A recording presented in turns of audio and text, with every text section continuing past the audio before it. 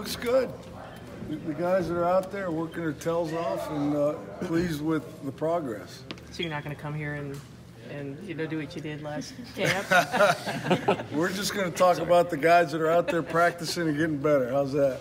Perfect. Fair enough to say? Yeah, but Embry Thomas, Bree Watson, David Long, and then you got a young guy in Miles Sims, who still should be in high school. He's out here working his tail off, getting better.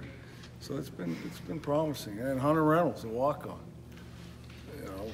really getting better. So it's been good for him. Again, I am talking the guys that are out there practicing. They're the Embry Thomases, the Brandon Watsons, the David Longs, the Hunter Reynolds, the Miles Sims. Those kids deserve a pat on the back because they're taking a lot of reps. And they are getting better and they're maturing at the same time.